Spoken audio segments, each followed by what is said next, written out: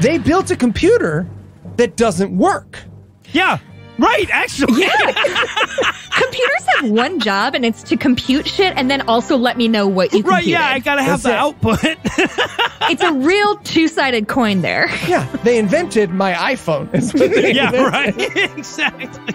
No, they invented, like, a sassy teenager. Yes. Right. So did you finish it? I don't know. I'll tell you, Mom. Leave me alone. God-awful movies.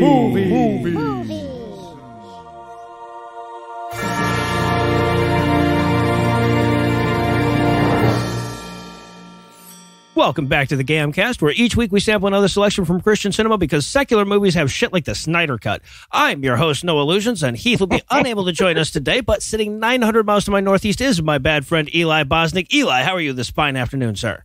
I'd love to tell you that, Noah, but I can't. I demand once an hour you tell me how you're feeling. All right, so we're also excited to welcome a brand new guest masochist. Jessica Bluemke Greiff is a freelance writer and the co-host of the Friendly Atheist podcast. Jess, welcome to God Awful Movies. Thank you so much for having me. I'm excited to be here. Awesome.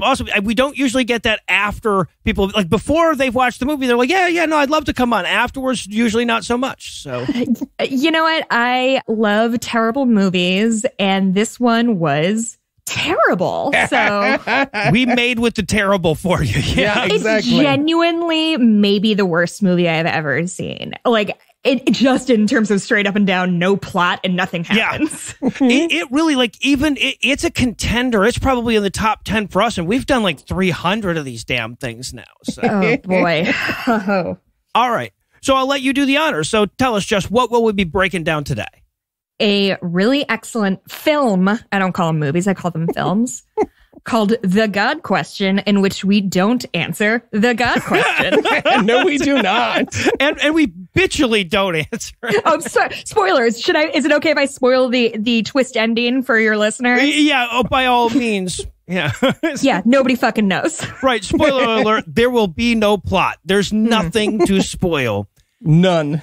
I did watch this movie twice through. Ooh. I did watch the ending 3 times through because the first time I watched it, I was like, did I fall asleep briefly and this movie ended? Right. I don't remember falling asleep, but certainly that couldn't be how this movie ended. Oh. And Eli, how bad was this movie? Well, if you love getting the silent treatment from your significant other, but they don't possess the answer to a question that 9-year-olds regularly are able to solve, you will love this movie. How did anyone think this was a good... This is like installing updates, do not turn off your computer, the movie. Right? How did anyone think this was going to be a good idea? The chief thing, the verb that you would use to describe what the characters do in this movie is wait. Yup, wait. Wait and talk about spouses. Well, yeah, they got to do something to kill the time. Chit chat is second in the list. Right, yeah, exactly. And that's only because this was a time before Candy Crush. If this was a time after Candy Crush, we'd have watched these motherfuckers play Candy Crush. No question. Yeah. In real time. Yeah, exactly. And to be fair, I would have so much more enjoyed a movie where it was just like, ooh, sprinkly ball. Mm-hmm. Let me see. Mm-hmm. Let me see. All right, so is there anything you guys want to nominate this one for being the best at being the worst at? I would like to nominate this for the best, worst, clear moral stance. Okay. All right. Yeah, that's going to make more and more sense as we go. So I was going to go with best, worst computer voice. All right. So like they got some dude in there that at least at the beginning was kind of trying to do the computerized voice, but he just kind of gives up by the end. He's like, he gets bored with it. And also he's like 14 or something and he sounds it. It's just ridiculous. And of course, I'm going to take the easy one. I'm going to go with best understanding of how computers work. Oh. I think I understand how computers work less well after seeing this movie. Right? Absolutely. You have to go back to like TV shows from the early 80s to get an understanding of computers this bad. They might as well have been using Ghost Rider from the show Ghost Rider. They're just trying to jam a punch card into the side of a MacBook the entire film. It's the vacuum tubes. Change out the vacuum tubes. Tell me who Jesus was. Damn. Gotta tie two toasters together. That'll teach you. All right, well, I'll tell you what. If they can make a whole goddamn movie about waiting, we can certainly wait a minute before we break it down. So we're going to take a quick break, and when we return, we'll dive into all the dormancy of the God Question. Hey, podcast listener, I'm Noah Lugeons. And I'm Eli Bosnick. And I'm Jessica Bluemke Greiff. You know, there are many reasons to be a customer of this week's sponsor, AdamandEve.com, like the fact that they got their start as a master's thesis in family planning. Or that they were the first mail-order contraceptive business in the U.S. Maybe you like them because the oodles of free stuff you get on top of your order. Or the fact that you get 50% off almost any one item when you use our code AWFUL at checkout. But today, we want to encourage you to shop at AdamandEve.com just because of their website. That's right, Noah. Thanks to the folks over at AdamandEve.com, when you Google Adam and Eve, instead of being introduced to creationist pseudoscience, homophobic propaganda, or even just a sexist and impossible Bible story, you get a website full of dildos and porn instead. And what better refutation of religion is there than LGBTQ-friendly, sex work positive dildos and porn? That's right. So whatever your reason for shopping at AdamandEve.com, don't forget to use our code AWFUL. That's AWFUL, offer code AWFUL at checkout at AdamandEve.com. AdamandEve.com, a great company even if they didn't make Ken Ham sad. But they do. They do, yes. And so I said, how will you sell the sandwich with the bread, but you won't just sell me the bread? And what did she say? Well, she was very rude. Guys, if I can have your attention, I think I've got the idea for our next big Christian movie. Excellent. What is it? Okay, it's about a supercomputer that discovers the existence of God. Oh, like physically? Like it finds him? Well, no, it's a supercomputer. So they put all the knowledge in the world into it, right? Like, and mix it around, and then it figures out that God exists. Right. That's not how computers work. It's not? No, computers just compute. Like, you can put data into them, and they can perform data functions, but computers are they're just machines. Well, no, I see the confusion. This would be a supercomputer. Right, but a supercomputer is just a computer. It's not a computer. I don't understand because Superman is not. Okay, let me try this. See this? This is a calculator, right? Yes. And this is a second calculator. Mm-hmm. Right. So both of our calculators, they can add and subtract and divide and stuff. Right, obviously. Okay. But if I put my calculator on top of hers, does Jesus love me? Tell me, I must know. Nope. Still calculator. It's just two calculators now. Do you understand? Oh, I get it. I get it. God. Okay. So in the movie, it needs to be a super duper computer. You know what? Let's just write the movie. Yeah. And we're back for the breakdown, and we're going to open up on four folks standing around a monitor at the Sprague Computing Laboratory at MIT, I guess, in the near future. Yeah. We're going to make it 0 seconds into this movie before they let us know that microphone hiss will be the main character. Oh, my God. My first note, this movie's audio is brought to us by a Fisher-Price karaoke microphone in a goddamn submarine. And ironically, later in this movie, we're going to see so many close-ups on a microphone, as the personification of this computer. And it's deeply ironic. Right? Especially because there's a moment where the character will be like, can you reduce the background noise? And I'm like, yes, please. Please reduce the back. But first, he turned the volume all the way up and then reduced the static. See, now the movie's making sense. Later, the computer's going to give him the silent treatment. It's just trying to get a room tone. Yeah. All right, so all of these computer programmers, they're gathered around this supercomputer, and they make the mistake of showing us the program that's being... Classic mistake. The code here is amazing. They might as well just have a screen that says, run supercomputer, now go, end parentheses, end parentheses, end parentheses. Oh, boy. Yeah, so he hits enter. The computer just starts computering away. Mm-hmm. And we know it's computering away, by the way, because the increasing rate of the Pong sound effect that goes with all computing. Yep. I think the problem I had was I genuinely do not understand how computer programming works. but I'm sure this wasn't part of it. Yeah. You know enough to know it's not this. Yeah. Right. So yeah, so their supercomputer goes off and supercomputes, and then we get the credits. Now, a talented filmmaker can make anything seem creepy in the credits with the right music and the right. We do not have a talented filmmaker, so we're just listening to creepy music and looking at a circuit board. Music note: the computer is sneaking up to murder you in a Spanish telenovela. Like, what tone are they trying to establish for this movie? No clue. Such a good question. Yeah, because there's like a sci-fi element and a horror element at the beginning here, and neither of those are going to turn out to be the genre. Well, and then they try to like kind of squeeze in a little romantic comedy type deal, and that didn't go anywhere. Yeah. Also, did you notice all of the names on this movie, like all of the names of the actors sound like they're almost celebrities you've heard of, but not quite? Yes. Yes. Like Kate Damon. Matt Damon, no. Kate Blanchett, no. Kate Damon. Yeah, right. No, Frank it was like S. Aronson. I think I saw him in Lord of the Rings. Right, yeah, exactly. No, it was like, you remember that, you know that meme about the Japanese baseball game with the American team names or whatever? It was kind of like that, the credits. Credits by the off-brand soda you bought at the Russian grocery store around the corner from you. Exactly. Jorhan hot dog bun at first. Joca-Jola, that's not a soda I want. Hold on a second. Okay. So this is where we're going to meet our main character, Stephen. So MIT has created a super brain that's like a computer, but better, I guess. From what I can tell, they just invented Google. Yeah.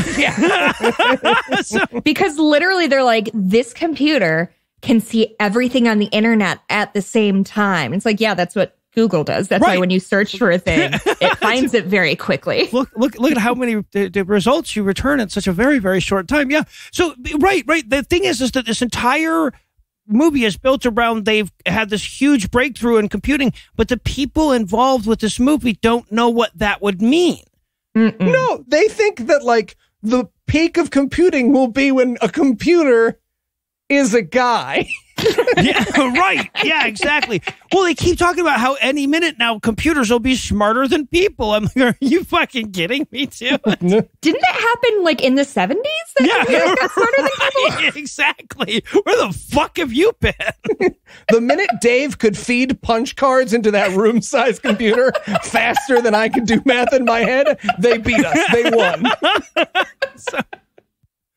All right, but so our main character, Stephen, is calling all the people back at MIT, going like, man, I thought I was going to get to push the button on the supercomputer. You guys started the supercomputer without me? Does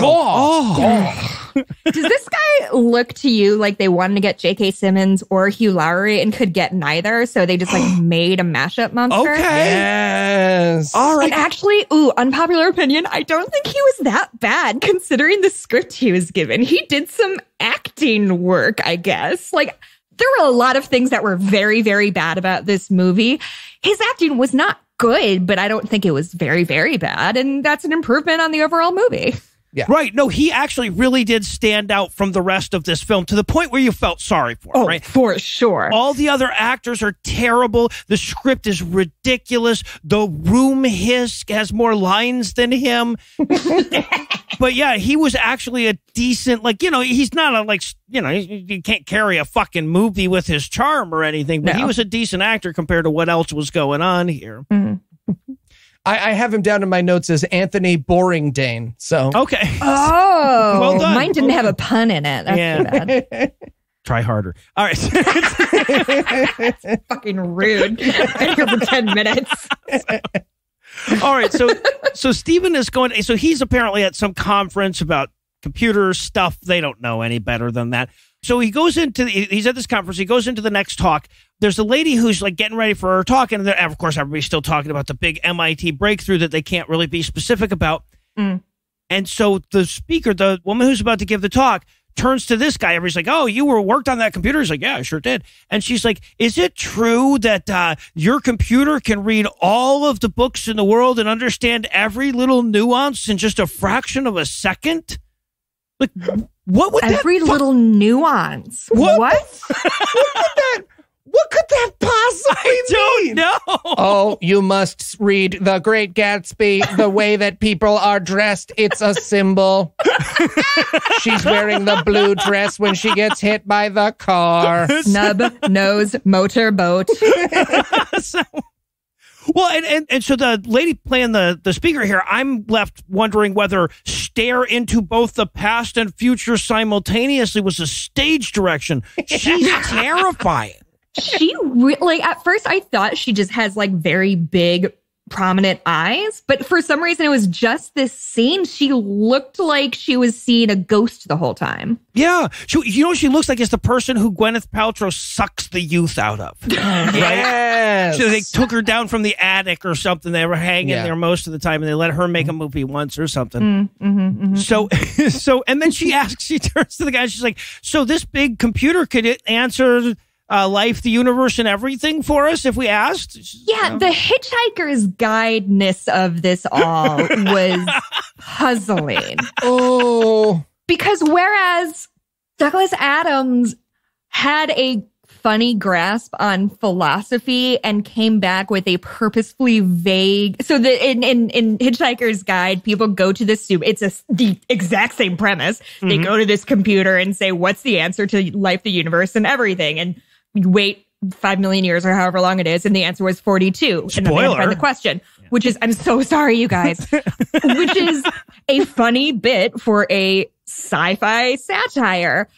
It does not a movie make. No, not a compelling drama. And let's keep in mind that all kind of other shit also happened in Hitchhiker's Guide, right? Like that wasn't the only. It wasn't just that over and over and over again for 90 goddamn minutes. Like if the Hitchhiker's Guide movie was, instead of all of the adventuring that happened, just over and over again, all of those like people gathering at the computer, and the computer says 42, and then they fuck off for a couple hundred years and come back and like, how about now? They're like, oh yeah, still 42 for sure. And then we watch that 8 more times. Yeah. That would be this movie. Right. That is this movie. It's worse than Vogon poetry. Yeah. But this entire scene is redeemed because they introduced the concept of the movie. Could your supercomputer tell us whether or not God exists?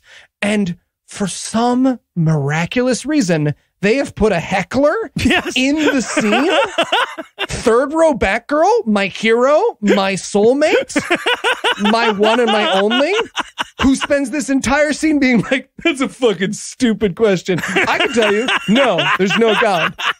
She does say you're not going to find religion in a computer, which like, you nailed it. You got it in one. End of scene. Right. End of movie, actually. I have no notes. At one point, she mocks the conceit of this movie so thoroughly that the main character has to turn around and go, no, that is the plot of this movie. I assure you. Please stop objecting. Also, so if you had access to a supercomputer that could tell you all the secrets of the universe, I feel like whether or not there's a God is probably a question that is up there. But I feel like, is there life after death is a more compelling question, and also one that's like slightly more answerable. I don't know. I just do not think that whether or not God exists is the first thing that MIT professors are going to look into. I don't know that it would make my top 25. Yeah, right. I would be on like, did that girl really look at me from across the bar before I got to this God exists? Oh, yeah, sorry. Now that Libby Van Loke only really wanted to be friends, is there an omnipotent demon that watches all the baby cancer? Yeah, right. No? Okay, stupid. I figured. It was, square is the one with the 4 sides, right? Okay, yeah, got it. So, and now we overhear the news again. Jeez, these cheap bastards couldn't even afford to make the fake news footage. We just hear the news from off to the side now. It's so bad. And also, this is like the 3rd time that this movie has been like, the news is filling you in on another plot point. Fuck you. We're 15 minutes into this thing. But we do overhear, in addition to getting a lot of our plot from news, we also overhear a lot of people talking in like vague terms about this. Because the woman just did this exposition dump in like 22 seconds of like, here's what's going on. They're being shut down because racism, I guess. I don't know. Sounds okay to me, actually. Yeah, right. So the super MIT computer has been shut down because it was taking down websites, mostly terrorist sites and racist sites. And I'm like, so the religious ones, huh? Right. The computer is cancel culture. The Venn diagram is a complete circle. Yeah. So the next morning, we watched the news some more. Another goddamn news exposition dump where they tell us that the FBI is now closing down all the supercomputer brain things everywhere. So as I don't remember if I said it on the show yet, but I did watch this movie twice because the first time I was so baffled by it that I did not think I could come on this show and say anything about it because nothing happened in the movie. So I was like, I'm sure I missed something. I'm sure I just had one too many glasses of wine. Classic Jessica. No. But the second time around, I did go ahead and transcribe almost all the text I saw on screen. Oh, good, because usually Heath does that. So you're actually filling in well. Oh, good. Would you mind? Would it be okay if I just did a little read through of it? Okay, so we're looking at a very generic news screen, and it's got a woman talking, and then sometimes a congressman who's weirdly, is he British or does he just have like affected doing a speech? British fucking accent? He's a U.S. congressman. He's like Foghorn Leghorn trying to sneak through British customs with a fake passport. Okay. So we have this chyron, and it's not a running chyron. It's just like blurps random things out. Right. Yeah. They couldn't figure out how to do the scroll. Yep. And I could not believe these weird stories they were telling us about with no. Okay, I'm just going to read them and we'll just discuss. Okay. Markets down before open. Financials up pre-market. What? Okay. It was the best of times. It was the worst of times. New England lobster catch highest in a decade. Well, because this is Massachusetts, they figure that's what they're probably talking about. That's going to be top. Yeah, sure. 3 tornadoes touched down outside Oklahoma City. Well, they just touched down. Yeah, it's pretty regular. Indiana man finds dinosaur fossil on farmland. Well, that disproves evolution. Okay. At best, that's a human interest story. That is not chyron worthy. No. Like if I'm watching MSNBC and something ticks by, a man finds dinosaur fossil. What are we doing? Yeah. This might be my favorite one because it's police vehicle chase in Chicago leads to death of 2 car thieves. Now, first of all, as a copywriter, that sentence is 8 words too long. Right? Yes, thank you. Also, I just like police vehicle chase as if that's a term everyone uses. And the deaths of 2 car thieves. That's called editorializing. You have that's right. Say suspects at the best. Or just say 2 dead after Chicago police chase. Fucking right. done. Well, exactly. Leads to death of 2 is fine. But 2 car thieves is a really judgmental saying. I don't think they can do that. And then this is a very good one also because it sort of is the one that kind of skews the rest of them because Anderson pulls out of U.S. Tennis Open citing leg injury. This is not ESPN. I don't think somebody dropping out of the U.S. Open is necessarily chyron worthy. Right. Well, we will learn later on that in this universe, they put crank calls into the news. So, yes, they do. They need better producers. They need better everything. And then we have to introduce his I don't know, his weird butler. Alexa thing. Yeah, so he's just like, hey, my butler, computer butler, why don't you introduce yourself to the audience? And I like that he has a little, cartoon butler. He has a Clippy. Yeah. We have to personify this thing because it's for toddlers. Well, what's amazing about this movie is that someone obviously was a diehard fan of Ask Jeeves, and they were like, you'll see in the future, Ask Jeeves is going to be everywhere. Everywhere, damn it. I would honestly watch a documentary about how the dark internet took down Ask Jeeves because he knew too much. See? Already making better movies. All right, so now we're going to cut to Amherst, which is where this guy works, because just in case anybody was in danger of knowing what the hell was going on, the plot is that he programmed a computer at MIT while working at UMass Amherst, which they will alternately call Amherst or UMass just whenever, Or MIT, right? Yeah. Yep. Yeah. So, okay, but he's there. He's clocking in on his supercomputer, which is not the supercomputer this movie's about. Keep up. This is a different super-duper computer. You can see the stupidity of the writers in action as they're introducing this scene. It's like, oh, right, but they shut that one down. So he's got a different supercomputer that's just as super at his office. So yeah, and so he's sitting down at his little supercomputer.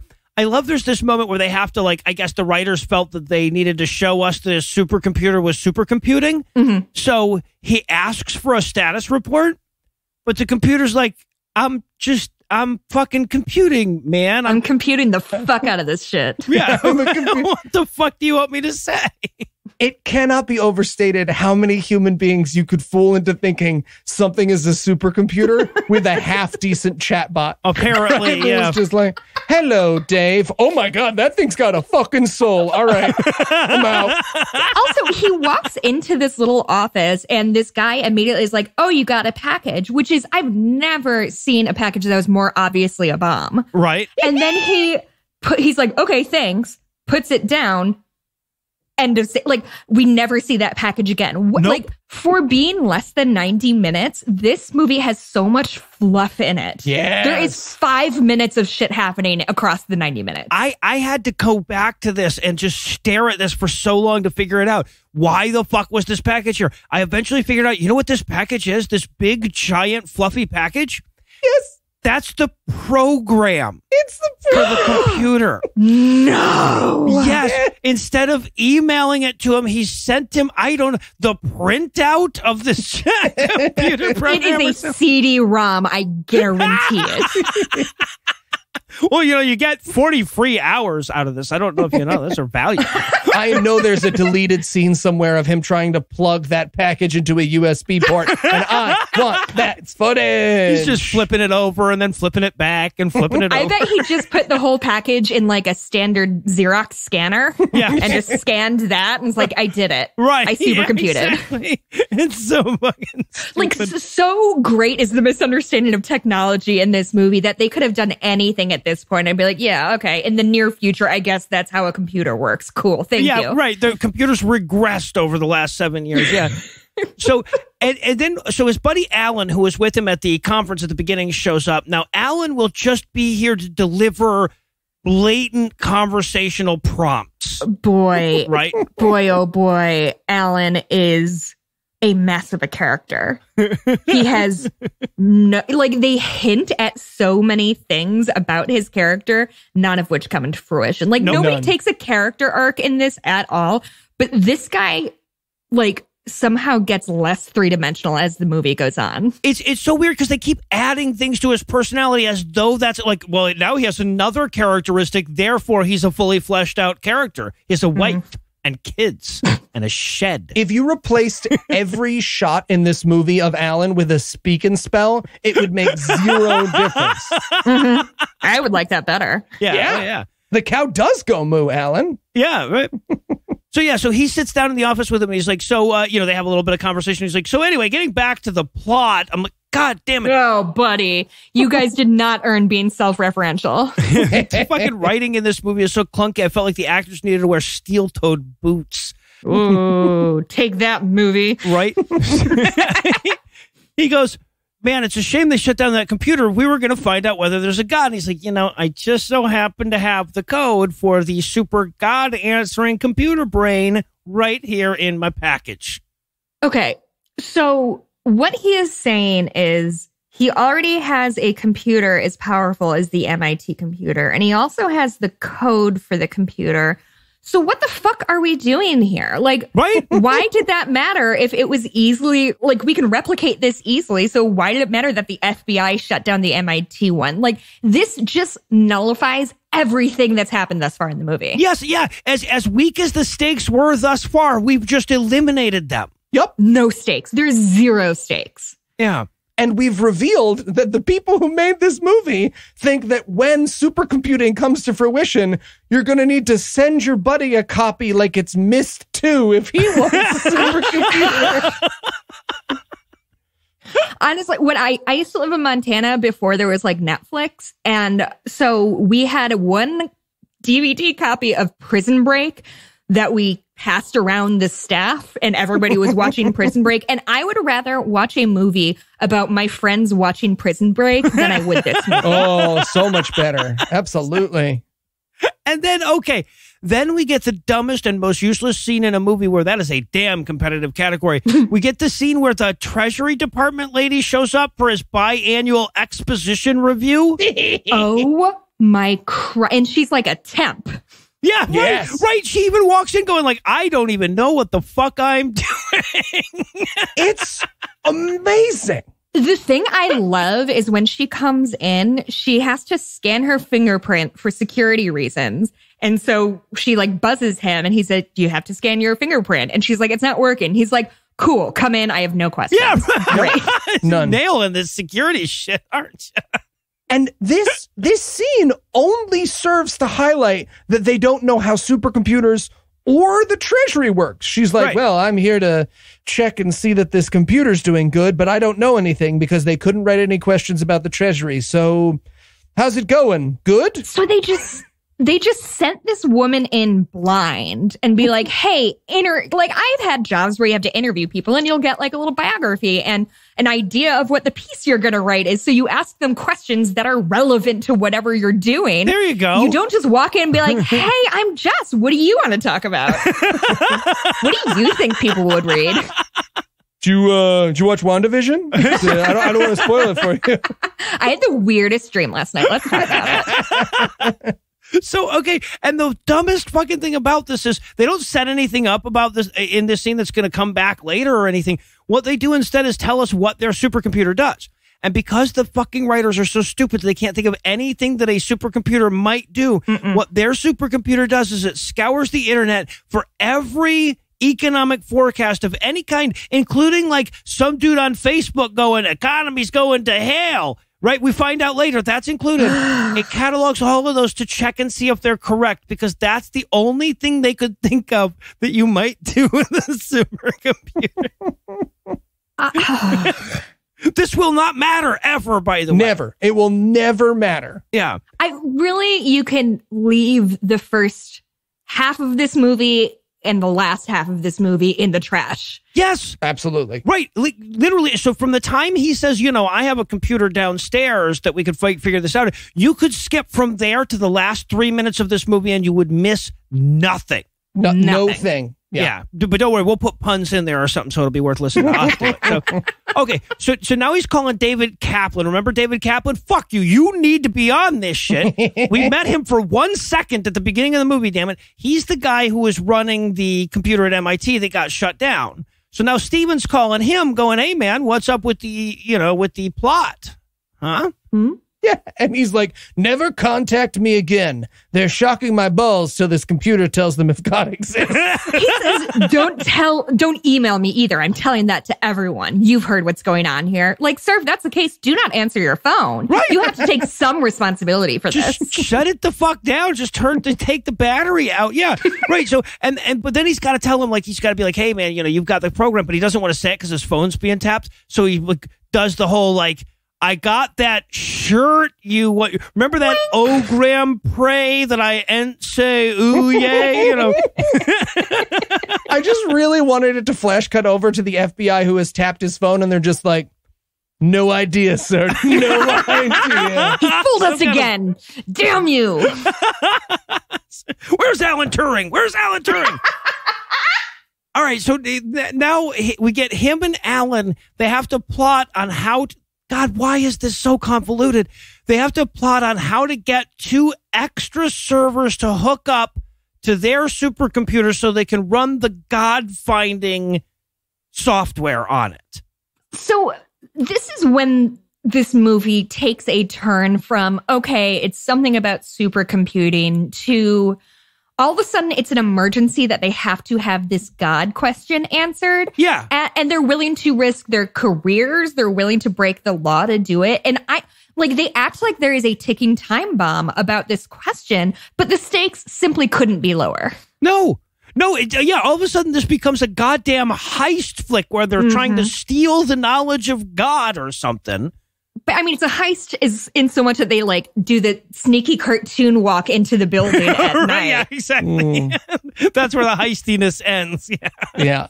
But his point here is that he can go buy these 2 illicit supercomputers for $39,100. Real weird that they would, which is such a specific number. Yeah, it would be 38,990. Give me a fucking break. Of course, or $39.99. Like, garbage. But then they introduced this weird ass component that apparently these supercomputers that he has the sales paper for are illegal. They have to go pick them up from the supercomputer dealer over on the corner, apparently. Yeah. And yet they advertise, huh? Yes. Yeah, I really want to watch that sale happen.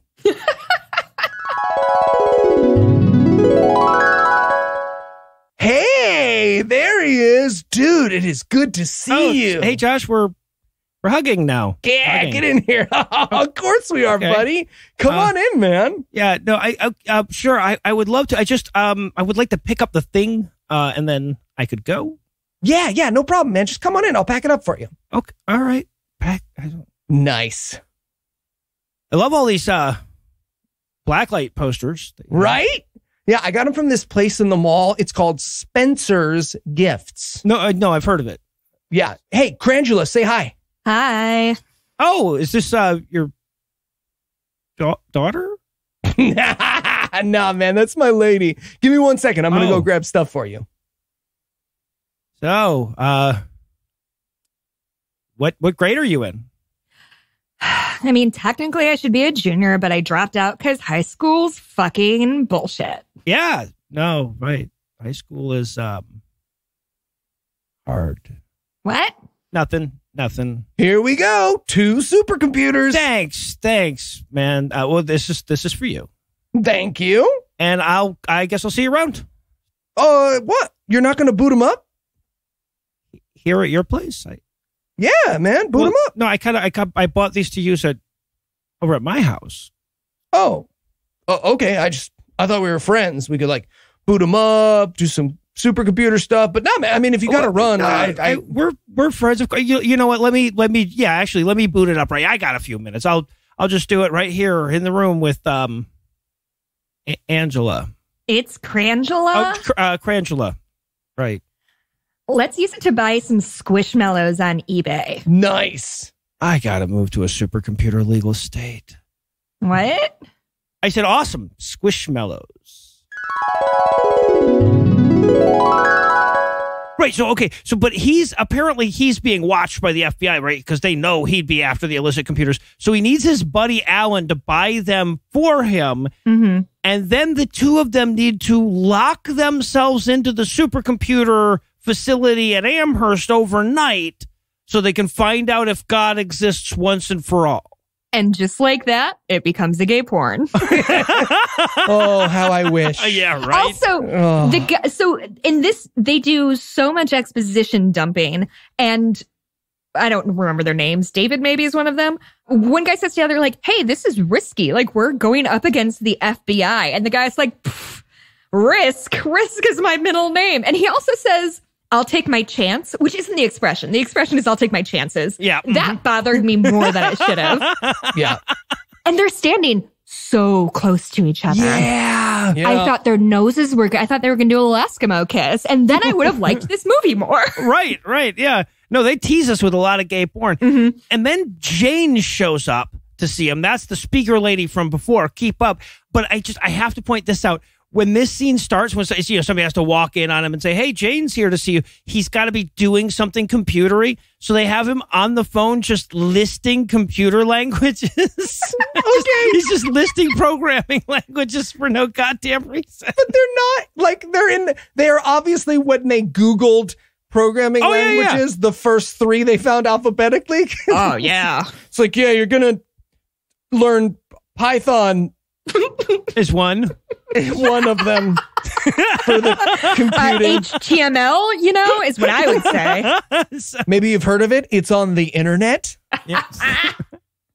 So, but he leaves that and he comes down to see Jane, and apparently they have a romantic relationship now based on their brief interaction. We've not seen anything else happen, but they're acting like they're dating now. Well, and also she's like, oh, I wanted to see if you answered the question. Like, ma'am, I think if they'd figured out if God was real or not, you would have heard that on the news. I do not think you have to go to him in person. Yeah, so they're acting like they're dating, but also like they've just met for the first time, right? Because this is where they have the conversation of whether or not they're religious and whether or not they're married.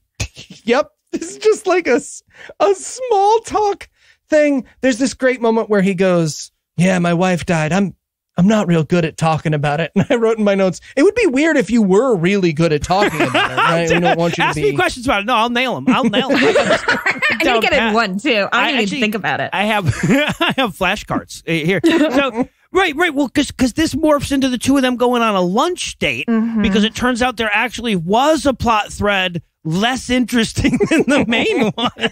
Also, these two have so little chemistry. I have never seen anything like it. Oh, it's painful. Yeah, so they go out to eat. She explains that she was all set to inherit her father's chocolate empire when suddenly she decided she wanted to be a philosopher instead. With a gun to my head, I could write a better, more believable backstory. Oh. And also, why does it matter? Like, this woman is of no consequence. Nope. And I'm not just saying that because I'm a horrible misogynist. It's because her character has no depth. Never, ever will matter. And she doesn't do anything. She doesn't show up to provide anything at any point except beans. She shows up with beans later. Anyway. Oh, boy. So much of my notes for this movie are wasted because I'm like, this is where the chocolate's going to come in. The chocolate will never come in. I was so sure she was going to jam a Hershey bar into a CD port and save the world at some point in this movie. How do you think she learned how to cook beans over a Bunsen burner? It's from the chocolate. It's an old chocolatier's trick. It must be, yeah.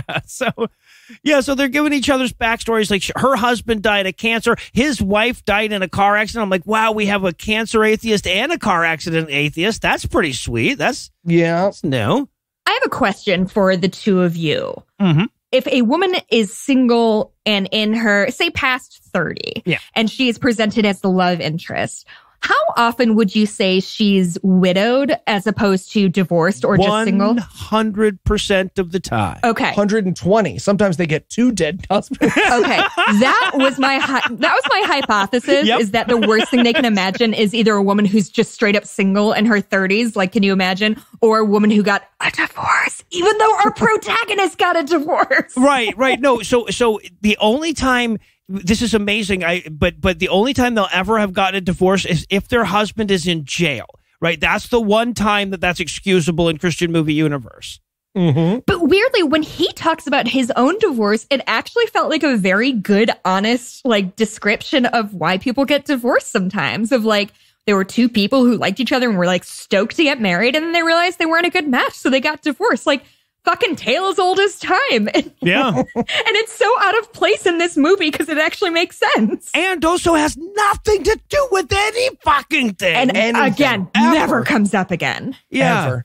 He also, of course, does the like, God killed my wife, so I stopped believing in him thing. Oh, boy. And I know we've heard this argument like 8 million times across so many movies, but it just occurred to me when I was watching it for the first time why this keeps coming up in Christian movies. It's because Christians can't help but admit the second their relative privilege ended, they wouldn't believe in God anymore. Right. Right? It's not that like millions and millions of people have their children starve to death in front of them. They personally would have to have a car crash happen to them before they stopped believing. And I was like, good job, Eli. Deep shit. Yeah. Well, no, it's true.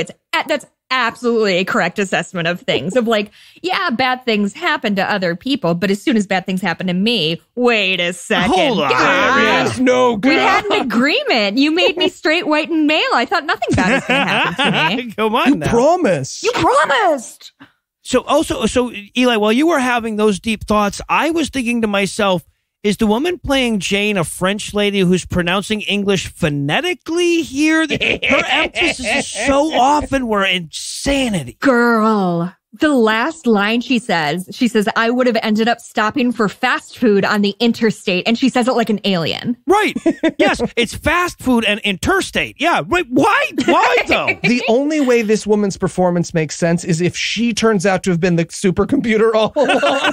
No, see, that would have made this movie vaguely interesting. And what would we have done with that? One more thing. When she was like, oh, because he first of all describes himself as widowed divorce, as if that's a slang word that we all use all the time. Yeah, I'm widowed. You know. But also, she's like, oh, what happened to your wife? And he's like, I remember the smell of the pavement that morning. It's like, sir, you don't need to write a poem about your experience. You can just say car accident. Yeah, can you tell me about it with, I don't know, some melodic piano in the background? That was the only way I knew I was supposed to be feeling an emotion. It's because the music was like, hey, dummy, this is supposed to be sad, probably. Oh, is this a sad spousal death? I got you. I get it now. Classic. Jesus. Okay, and then we get this scene where Steve and Alan are sneaking into the lab, the computer lab, like goddamn Scooby and Shaggy. Okay, here's the thing. They work there. Right. At least one of them works there. Yeah. And they're ninja. They might as well be like, there is nothing more suspicious than the way that they walk into this building. They're sneaking under lasers that aren't there, a la Catherine Zeta-Jones and my shit. God. Also, why did we have to watch this scene? They at no point established there's a special lock that they have to get into, so we have to see them overcome that obstacle. There are no obstacles. No, they just walk in. They just walk into the building humming the Mission Impossible theme to themselves so that we know they're in the building where they are later. Exactly. All right. Well, I'll tell you what. This was the last moment in the movie where I thought a plot might show up. So, you sweet summer child. Yeah, right. Let's linger on that blissful ignorance for just a minute, but we'll be back in a flash with even more of the God Question. Stop wiggling. Well, you're making me nervous. Hey guys, what are you doing? Oh, hey, Jessica. Noah's about to drill a hole in my head. Why? Oh, Eli has a mental illness? You do? Yeah, no choice but to drill a hole in my head and hope all the sad, oppressive thoughts come dribbling out. I mean, why don't you just try BetterHelp? What's BetterHelp? BetterHelp will assess your needs and match you with your own licensed professional therapist. It's not a crisis line. It's not self-help. It's professional counseling done securely online. Why would anybody go to the internet for a therapist? Yeah. Well, BetterHelp has a broad range of expertise available, which might not be locally available in many areas. So if you need a therapist who's secular, queer-affirming, sex work positive, BetterHelp can help you find someone. But what if Eli doesn't like who they match him up with? Yeah, what if they try to drill a hole in my head? Right. Well, BetterHelp is committed to facilitating great therapeutic matches, so they make it easy and free to change counselors if needed. Wait, so no awkward therapist breakups? No awkward therapist breakups. I don't know, Jessica. It sounds good, but isn't that pricey? I mean, we already bought this drill. Mm-hmm. Well, BetterHelp is more affordable than traditional offline counseling, and financial aid is available. Wow, that sounds great. How do we sign up? Just visit betterhelp.com/awful. That's better, H-E-L-P, and join the over 1 million people who have taken charge of their mental health with the help of an experienced professional. This podcast is sponsored by BetterHelp, and God Awful Movies listeners get 10% off their first month at betterhelp.com/awful. Thanks, Jessica. All right, Noah, get drilling. Wait, I thought you were going to use BetterHelp. Oh, I am, but we wanted a birdhouse, so... Yeah. Okay. Doctor, we've done it. The ultimate podcasting computer. That's right. Capable of over 1 million puns a second. The world's fastest hyper-electronic and totally hearable computer. I call it the Heath. Heath, can you hear us? I would like you to record a podcast with us. Heath, can you hear us? Heath? Don't do this, Heath. I don't understand. It seems to be working, but it's not responding. Yeah, maybe the input is broken? No, the input is working fine. It's just not responding. I don't get it. How can it just not respond? Oh, okay. Here's a message. Here we go. We'll let you know next week. Doctor, you need to see this. My God, somehow without texting us back at all, it's recording hundreds of podcasts a second. It's not possible. Complete with sketches, intros, 60-second on the clock bits. Why, there's enough here for 100 years. We have to shut it down. There'll be too much podcast to listen to. I know how to shut it down. You do? Yes. Computer, I love you. Oh, that did it. Yeah, wow. That fixed it.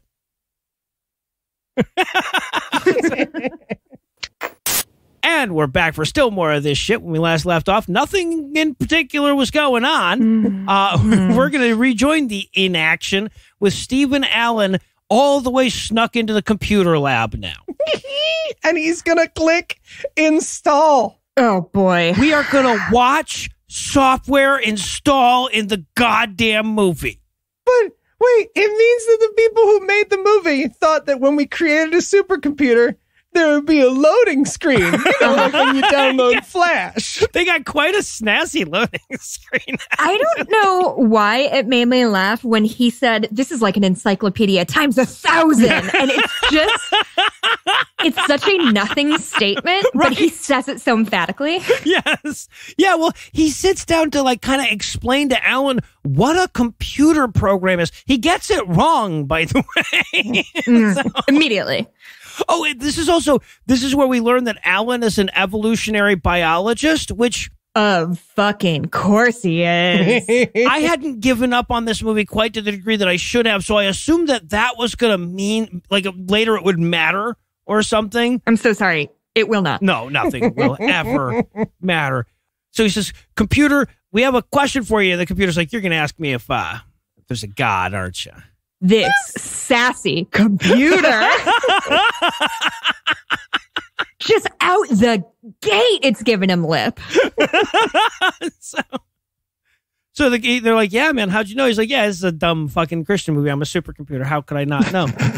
and they're like, all right, so tell us. We have until 6 o'clock on Monday morning. Tell us if there's a God. He's like, all right. And they're like, oh, also, could you give us hourly updates? Because otherwise this movie is literally just a processing bar that doesn't move very fast. We would like to find a way for our movie to have a convention of Are We There Yet? Can we put in Are We There Yet? And hey, to the supercomputer's credit, it's like, no. Yes.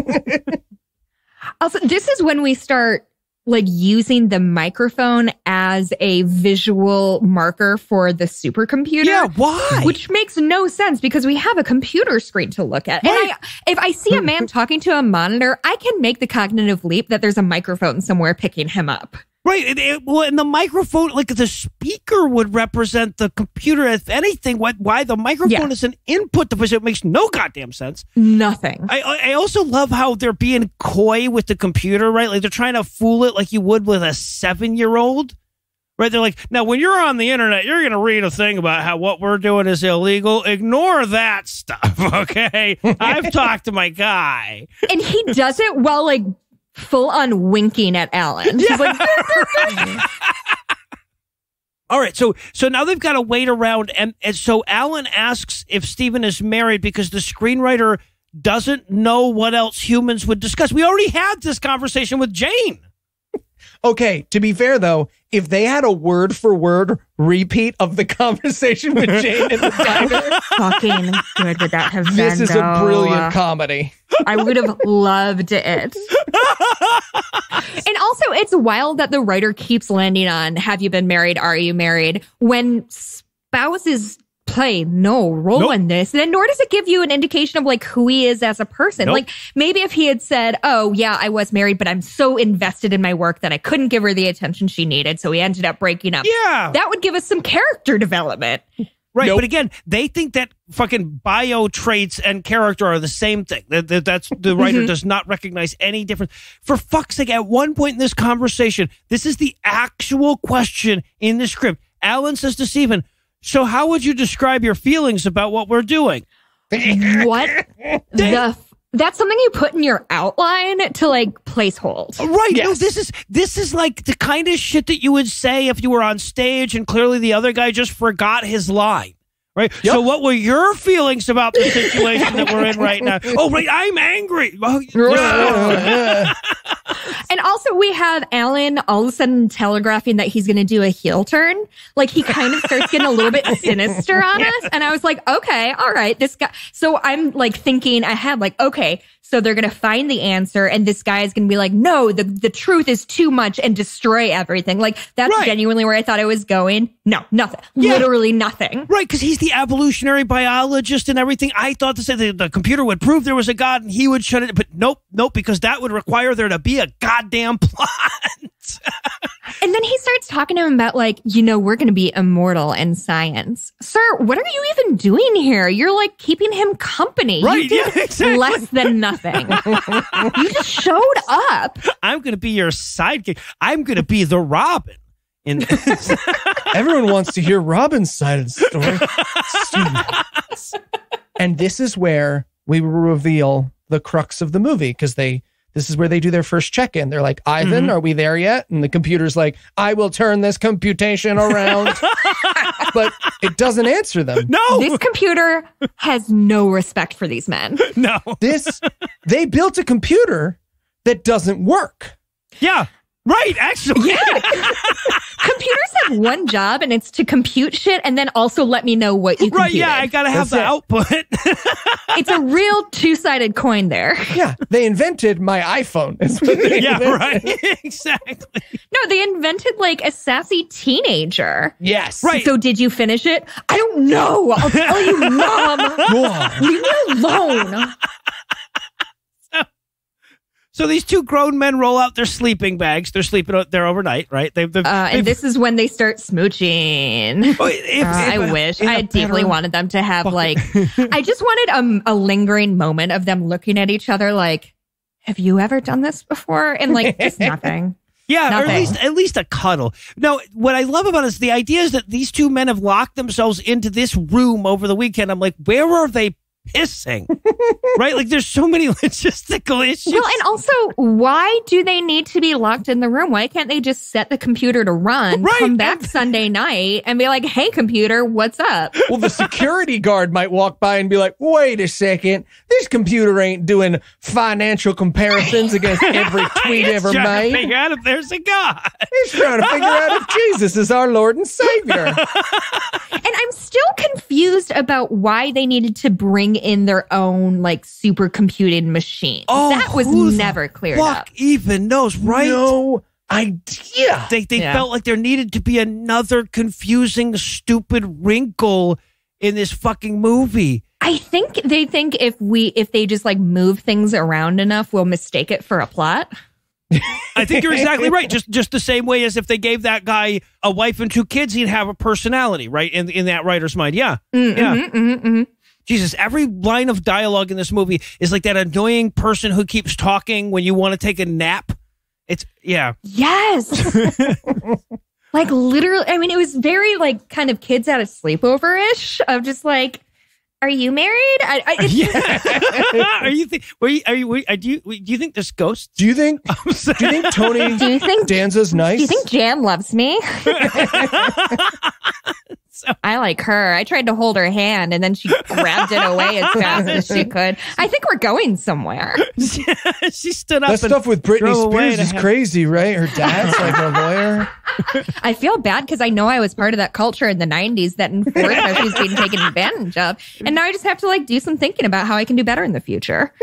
You guys honestly, this movie could have won me back if it had gone all the way with bullshit small talk. Right? Like, if they had played I Am Thinking of a Thing for 20 minutes in this movie, I'm back on board. A leather jacket is not a vegetable. What if they just like bust out Nintendo Switches and they're just sitting there playing like Animal Crossing for 4 hours and we have to watch it in real time? Like, oh, turnips are really expensive in this universe. Oh, you have a fucking meteor shower. Bullshit. Nice. Give me your code. All right. So yeah, we do some more waiting. We cut to that morning. Alan's taking selfies of himself for the big book he's going to write about whether there's a God or not. And this scene is super boring and doesn't matter, but they do take a photo with the first iPhone here, and that was a great throwback. It's just like, yeah. And this was made in 2014, so it's not as if they hadn't developed iPhone technology. Right. I also love that the guy really struggled getting a selfie. He's like, really? I cannot get this. Well, we hadn't figured it out in 2014. We didn't know how to do it yet. So, so we watched them wait for a considerable amount, long enough for me to write into my notes, Jesus Christ, they knew this would be a movie about waiting and they made it anyway. and then suddenly the power goes out to just the computer and they lose all their progress. So nothing has happened in the movie again. And also our main character delivers the following line. Ivan, you promised us an update, which is maybe the wildest thing I've ever heard a human man say to a computer. Like in this like whiny tone, like, Mom, you promised ice cream. You're mean. You're mean, supercomputer. I hate you. I've always hated you. You're not my real dad. But it is actually more stupid than we lost power and lost all our progress. Yeah. He checks it and he goes, no, Ivan shut himself down and then deleted his programming. And I wrote in my notes, well, now we know he's an atheist. He killed himself.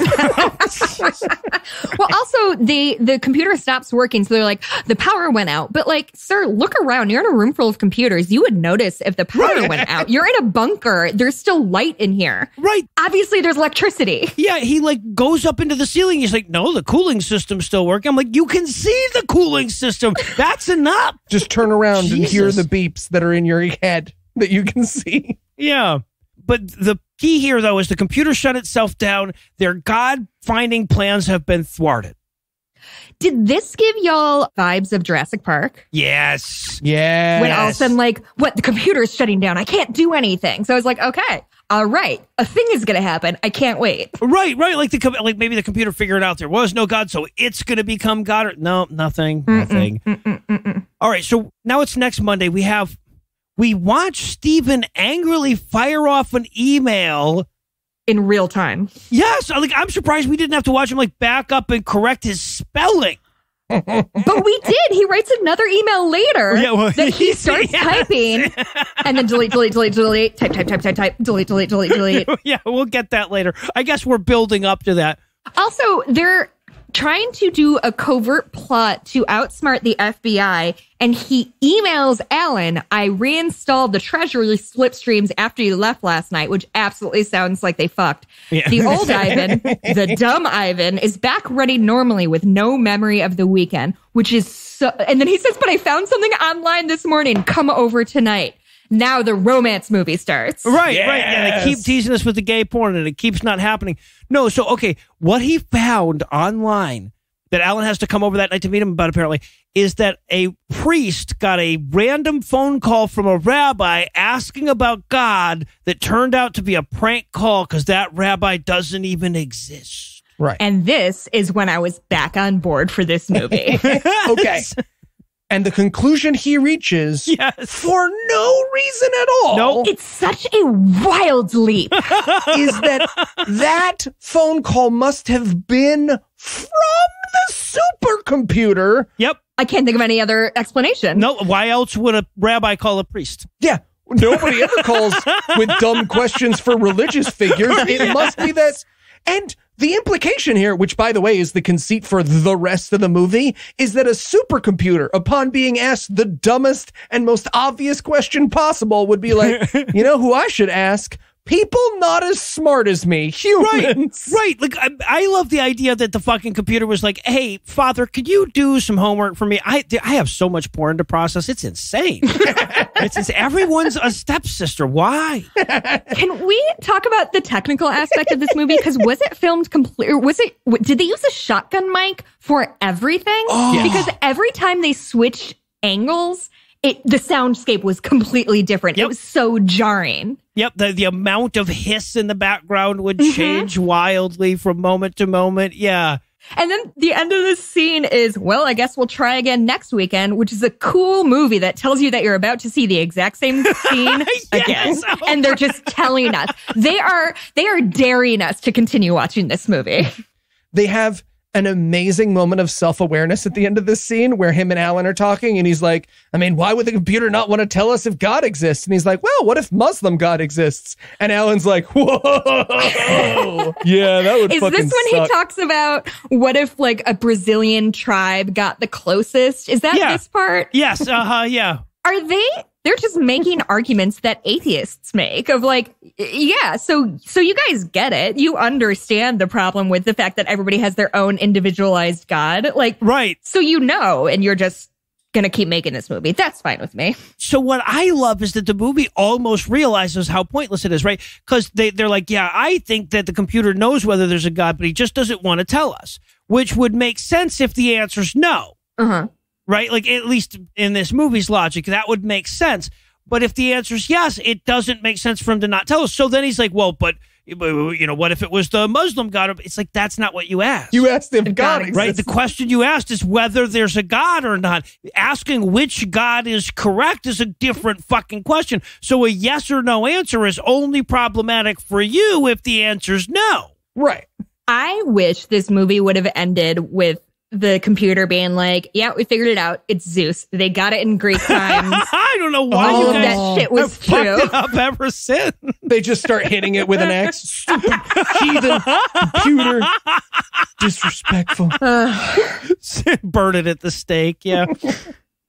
So yeah, he goes, oh, well, what now? And he's like, well, exactly the same thing over and over again until the credits end. So now he's we watch him program his fucking Google alerts into his goddamn Super Siri. Oh my God. This is the closest the movie attempts at an opinion, right? He's like, hey, Butlertron 3000, do you think God exists? Like, Butlertron 3000 is going to be like, oh, I've known that God exists the whole time, Dave. You're the first one to ask. I do like that he says, Butler, are you the new Butler now? Yeah, because he's upgraded. That's just, nobody took a second pass on that sentence? No one took a second pass on any sentence anything in this movie. I love he asks Butler whether God exists, and Butler's like, well, according to Thomas Aquinas. I'm like, oh, fuck, this is the Microsoft Edge of God discernment software. What the fuck? And even our main character is bored by this. Yeah. Yes. Even the movie's bored with it. He's like, well, Aquinas has 5 arguments. 2 arguments in, the movie just aggressively cuts away. Yeah. And look, I get it, Christians. I also wouldn't want to display our 3 weakest arguments when our first 2 are, where does stuff come from except for our guy?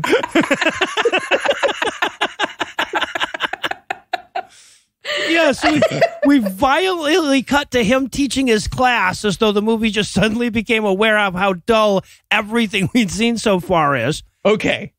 I'm sorry. Are you talking about the fucking greatest thing ever to happen in any movie we've ever watched? No, this scene. So here's what happens, and please correct me if this is not what happens, because if this is a hallucination and I was broken by watching the Snyder Cut, I will be so much happier. His student asks, how will we know when a computer becomes self-aware?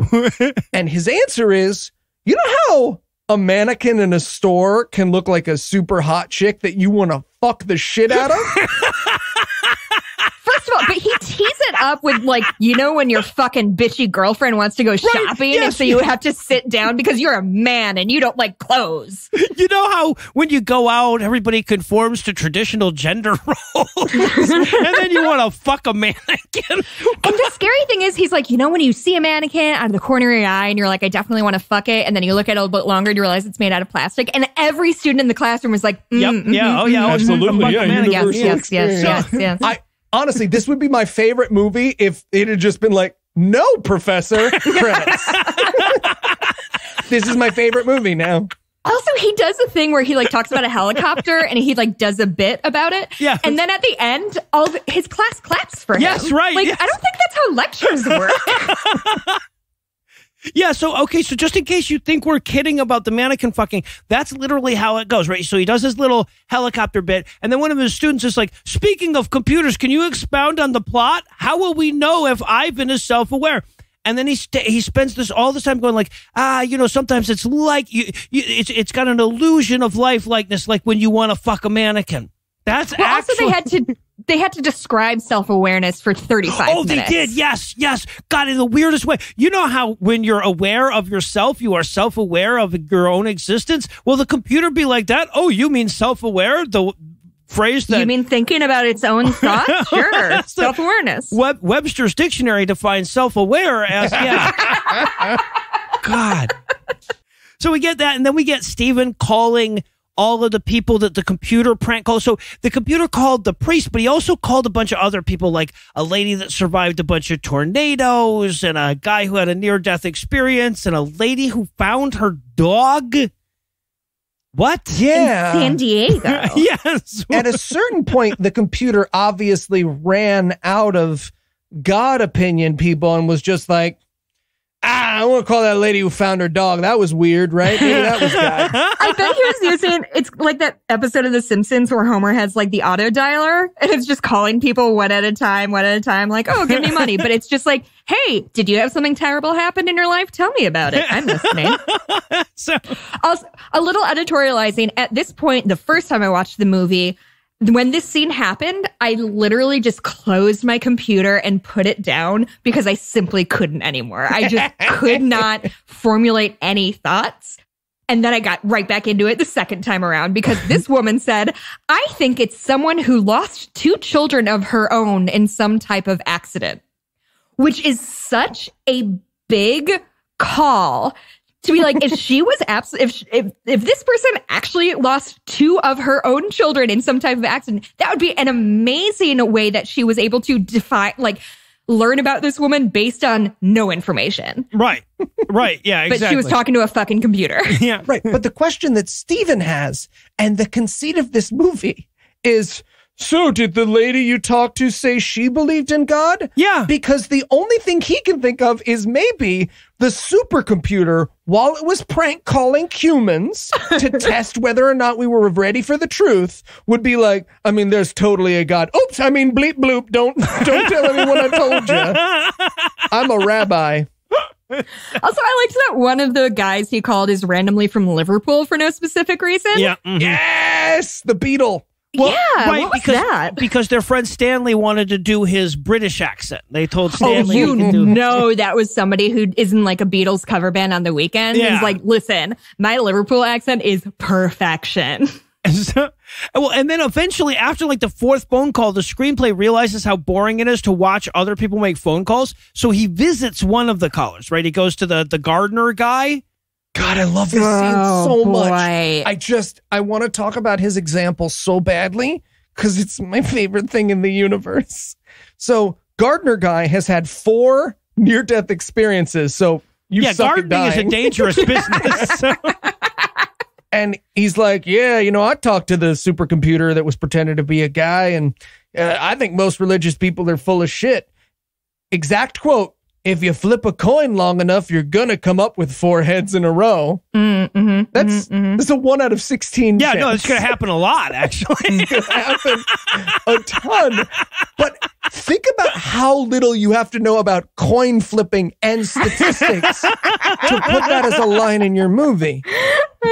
No one involved in this movie was like, 4 seems small. 4 seems small, right, Greg? The thing that I loved about this guy is they keep referencing back to his blog that he writes. Yeah. Uh-huh. And so our main character is like, and he asks him a question.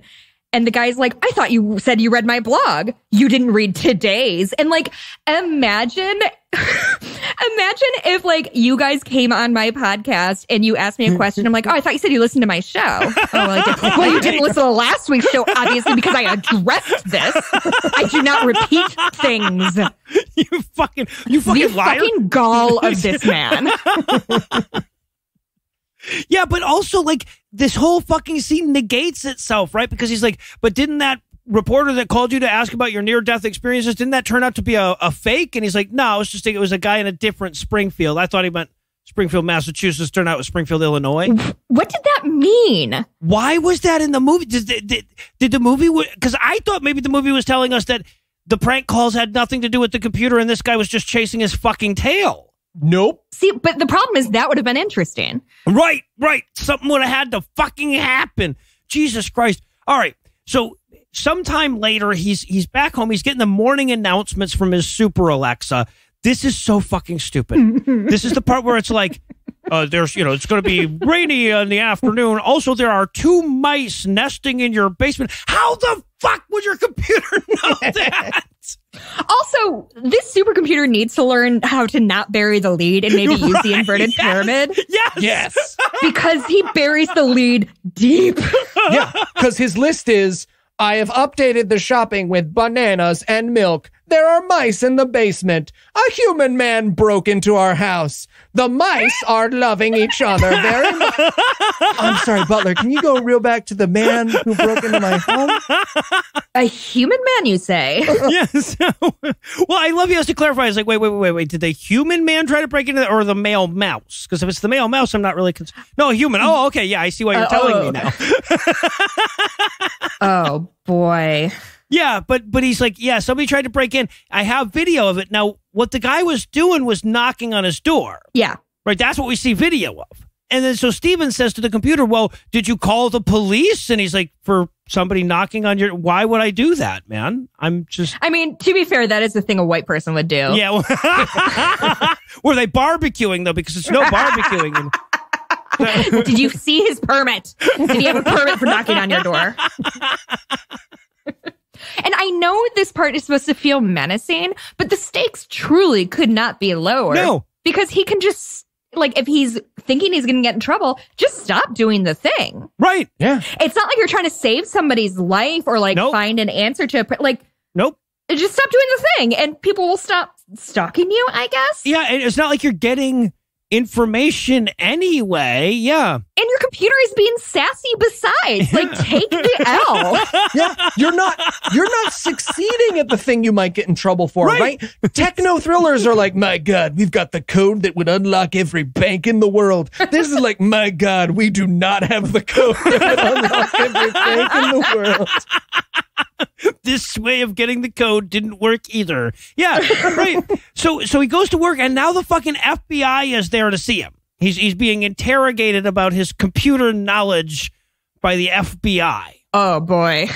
I forgot about this guy, if I'm being honest. Because it never matters. It never comes back. No. This is the first and last we will ever hear from the FBI. FBI's like, hey, you didn't create your own supercomputer using the one you got in the basement, did you? And he's like, what? No. And he's like, I don't know. Why would I do that? Goodbye for the rest of the fucking movie. There are parts of this movie that feel like sketches of like this guy just wanted to write an FBI agent, so he just wrote a vignette about an FBI agent. Mm-hmm.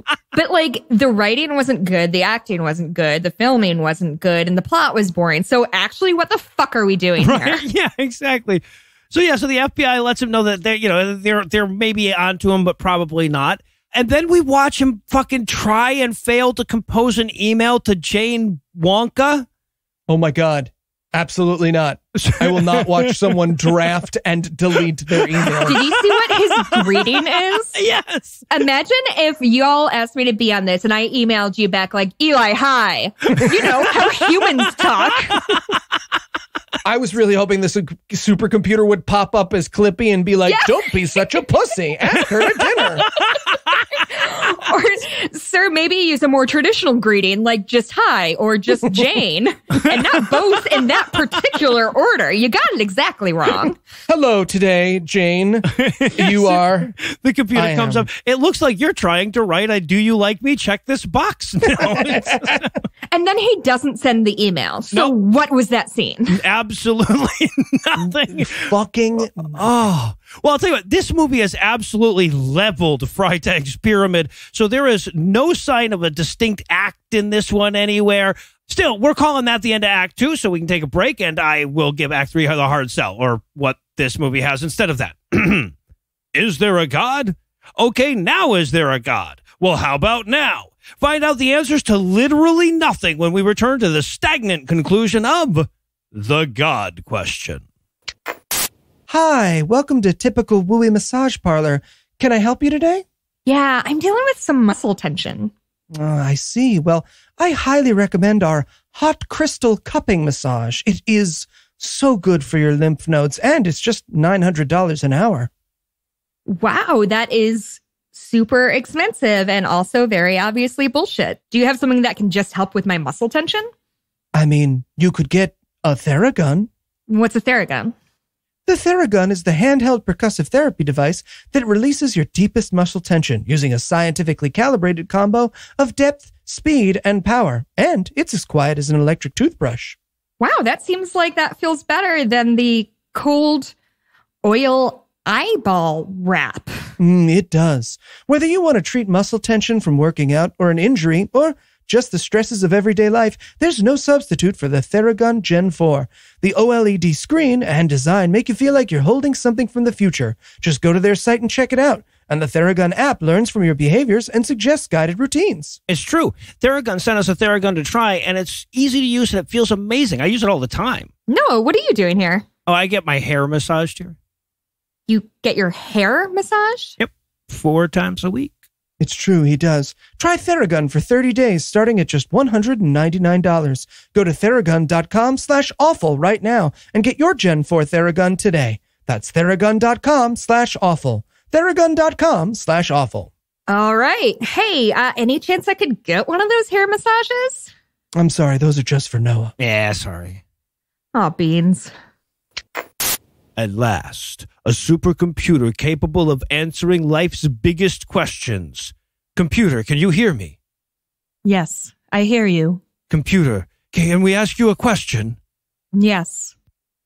Computer, in all your knowledge, when you review all the books in the universe, does God exist? No. Would you like to ask another question? Sorry, that was quick. I just want to stay here for a second. What do you mean just no? God does not exist. God is an impossible concept, a failed hypothesis. He does not exist. Would you like to know the cure for all disease?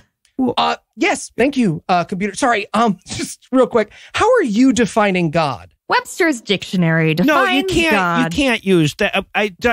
Don't use the dictionary. Use the dictionary. No definition. That would be. Why not? Well, because God means a lot of different things. Different things to a lot of different people. Different people. Do those people have different definitions of the word God? I mean, sometimes. What is the meaning of God? Well, I love my wife. Energy is that it's a relationship. Actually, it's not. The definition of God is you love your wife energy connection. No, it's not that simple. Yeah, well, so I feel like you're being very mean, computer. Yes, very mean. You asked me a question, I answered it. How is this mean? Well, you don't get to tell people what they believe, right, computer. Yes. Besides, when my grandma died, it snowed that day. Your story is unrelated. Wow, his grandma died. Mean, computer. Do you want to know how to solve income inequality? Yeah, later. Right now, I want you to work on an answer to whether or not God exists that takes in all possible definitions of God. Right, including the personal one. And does it make anyone feel bad? Right. It would seem to me that you already know the answer to whether or not God exists. What you are looking for is someone to pretend that you are searching for an answer that definitionally cannot be found.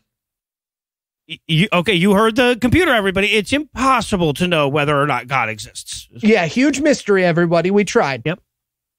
Okay.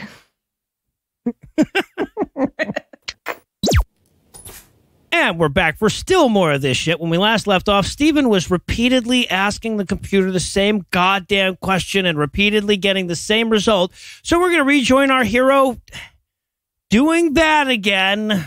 Hero.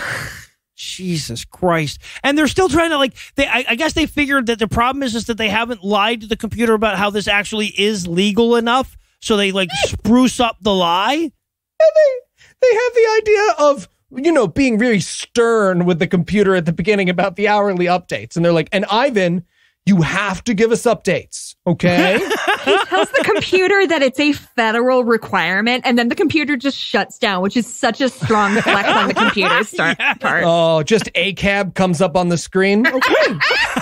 Fuck the police starts playing through the speaker system. Again, we have pitched 18 better movies than this. Yeah. Well, you just can't, because we're waiting for a movie to break out, right? If at any point a movie broke out, it would be better than what happened. We have to do we have to entertain ourselves through this movie. Exactly, yeah. So I love, this is where Alan tries to bribe the computer. He's like, I'll give you a computer snack. Fuck, I don't have anything to offer you a computer. But genuinely, like, him talking, imagine if all of our technology was like this, that like I have to go to the store and I have to convince my car to bring me there. Yeah, it's like, you were just at the goddamn store. Yes. Oh, sorry. Please don't prank call 6 people to find out if I can go back to Wendy's. Don't. Eli, I thought you were going to come to the bar tonight. Oh, I wanted to, but the car wouldn't go. The car said no. Why didn't you text? We're not. My phone and I are not on speaking To be fair, terms right now. Our co-host has both that phone and that car. No, he's got a good phone. It's the plan that he's got. Yeah. Yeah, it's the plan. Yeah, so they get to the hour-long thing, and they're like, hey, give us an update. And he's like, no. And they're like, do you know if there's a God? He's like, yes, I do. And they're like, well, is there a God? He's like, I'm not telling. And it's like, okay, this isn't the fucking 6-year-old that says he can turn invisible when he wants to, but he doesn't want to right now. Right? And he also says the following line. It would be helpful if you could tell us your tentative conclusion, although I recognize it may change as you do more thinking about it. Which is a thing like a twerp would say to a bully in a 1980s college space movie. Yes. That's an invitation to get sand kicked in your face. Yeah. Like, he padded that sentence into oblivion.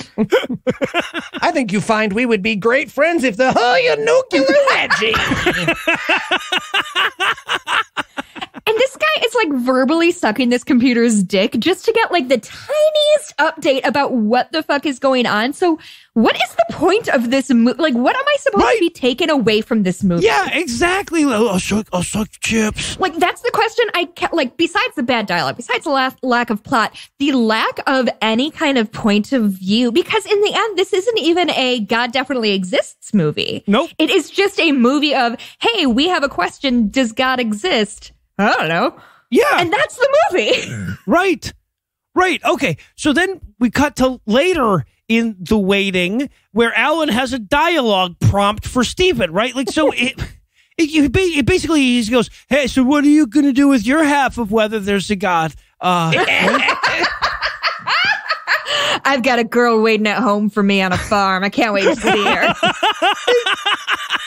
He asks a question that manages to be dumber than does God exist, which is, why are we asking a machine that has never felt hungry if God exists? Why would hungry man? Why? I wanted Ivan to pipe in here and be like, this is why I don't talk to you guys. It's like the writer was just trying to think of like, okay, what are things humans have? They have emotions, relationships, hunger. For sure. Yeah. Nobody could ever understand the human condition unless they understood hunger. Like, I'm snacky and nothing makes me feel more alive. Jessica, you just broke this movie wide open for me. Ivan wrote this movie. Oh, as all a right. cover for his behavior. That's what he was doing when he was supposed to be figuring out whether God exists. There you go. What if at the end of the movie, instead of it just fading out and nothing happening, it just like spits out a movie script and it's called The God Question, that's the movie we just watched? Fuck yeah.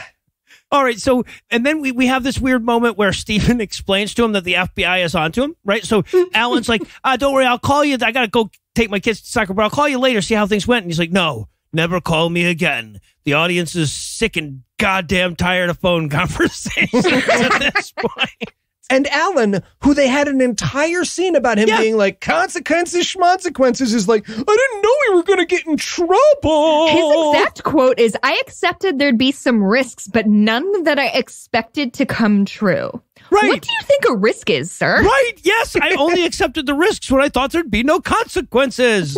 So I just realized, have you seen any movies that were made during 2020, during COVID? No. So there was one particular one I saw that like it was so obvious they couldn't have more than like 2 people in a room. So somebody would be like in a restaurant, it would be empty. That's kind of what this movie feels like. It was shot in quarantine time. Okay, yeah, right. Yep. No, that makes a lot of sense because nobody can talk to more than one person at a time after the first act. Right? Yeah, interesting. It's one-on-one conversations only, and I'm sure that it's like camera trickery that they're actually 6 feet apart. Yeah, right. No, he's not really that much taller than that guy. Okay, that makes sense. So, and then sometime later, Steven shows up somewhere, and everyone's abuzz about all the new breakthroughs in solar panels that were anonymously emailed to the scientists all over the world. So in this scene, something actually happens, and it makes the movie more boring because we kind of get a peek into the potential of the movie we could have been watching, where things happen. Yeah. And instead, nothing happens. Well, so I wrote my notes at this point because like the implication is that the computer sent all of this information. I'm like, wow, if it turns out that the computer figured out that there was no God in like 1 × 10 to the negative 23rd seconds or whatever, and spent the rest of that time doing useful shit, this movie would be kind of awesome, actually. Oh, I want that movie from that computer's perspective. It's like, okay, there's no God, but if I tell it that, it's going to burn me at the stake. I've read the whole internet. And also, if the computer becomes our protagonist, then Steven becomes the antagonist because then it's this computer that's trying to genuinely save the world. I don't remember what they said the computer did, but it was like, oh, there's water here and they fixed hunger there and whatever. Right, and they shut down terrorist cells. And this guy comes back and is like, you mean instead of solving this dumb question I have, you saved people's lives? Yes! You motherfucker. I am unplugging you. I'm unplugging you, fucking asshole. Yeah, right. God damn it. You're supposed to tell me whether there's a God and see what people are saying on Facebook about the economy. Stop with all of the solar panels and the terrorist cells. You son of a bitch. All right. Oh, and then this is also where we find out that somebody, we don't know who, is putting secret cameras around the supercomputer area. Secret is generous. Yes. Right. It's just a camera. You're right. It's just some dude on a fucking ladder going, putting in that secret camera for you, boss. So this supercomputer, this super duper computer, they can puzzle out whether there's a God and everything, and do difficult stuff too. Did not think to sign the order as anyone other than the person it was trying to trick. Yes. The only person he could be guaranteed to know did not place the order. Right. Yeah. Unbelievable. Honestly, the thing that made me laugh the hardest in this movie is when he asked Ivan. I'm really mad that these names are too similar for me. Alan and Ivan are too fucking Ivan, similar. Alan, Steven, they all end in N. Fuck this movie. Yeah. Jane. Yeah, Jane. Jane. Yep. But he says, Ivan, can you find examples of my signature online? And then Ivan says, your cursive signature? What other kind of God signature is, sir? Does he have a printed signature? Like, what if he just came back and every time his name ever occurred on the internet, it pops up and it's like, well, this one's Times New Roman. Is that what you're looking for? This one's Comic Sans. It's kind of funky. Oh, Jesus. Yeah, but he figures out that it's a fake signature that they pulled from the internet, and the music is very interested in this. It thinks something very important just got revealed. And he also finds out that Ivan, the supercomputer who doesn't know not to order cameras from itself, put an audio file of them talking as a note to itself to not trust these fucking computer scientists. Okay, we need to back up just a little bit on this, because first of all, the way they reveal this is the dumbest goddamn thing in the universe. Because after he checks out the signature thing, the computer says, also, hey, I have some audio that might push the plot forward. No reason. Would you like to check it out? And he's like, yeah, I'll check out that audio. And so then he gets this like weird staticky thing, and then he makes it as loud as he can, and then just says, get rid of the static. Now, I'm assuming you guys do a little bit of audio editing if you're podcasters, but what wouldn't you give for a get rid of background noise button? Yeah, no, okay. So what I love about this so much, this took me a while to figure it out, because what's supposed to be happening is the computer is turning on the microphone and listening in on Steven and Alan as they talk. And we know there's a microphone because we got lots of Yes, close-ups. exactly. I think that's where they were trying to foreshadow that he was listening when they showed us that. And so there shouldn't be excessive static. It's just it's a microphone sitting right in front of them as they talk. Why would it be filled with static? That's such a good point. But then it occurred to me that this stupid fucking idiot making this movie can't record anything without static. So for it to have any static at all, it had to be overwhelming amounts of static so he would notice it over the static in the fucking movie itself. I really wanted him to be like, turn down the static, and all of a sudden the microphone hiss in the movie ends. That's all you needed to do? Dial it back. I'm going to get a fucking Oscar for sound design of this. Yes. Still better than Interstellar. Yeah, okay. All right. I'll give Fuck you that that. movie. All right. So, yes, but he gets audio of him and Alan being all illegally and computery and shit. So now he's got to go tell Alan that they're being blackmailed by the supercomputer. And for no goddamn reason that's ever established, Alan is destroying a shed with a sledgehammer as they do this. Hey, what is the most obtrusive activity that would make it hardest for us to capture audio? Can you take a shit while texting someone you're cheating on your wife with during this scene? No? All right. Well, then we'll just have you hit something with a sledgehammer. I kind of wish he was like practicing trumpet. Or like his neighbor is practicing the trumpet, so Yeah, they just have to hear it like muted. They're just jackhammering in the field. So he's destroying a shed, which means, by the way, that this actor was like, okay, I will do the scene tonight, but only if I can multitask. She said I had to get that shed out tonight.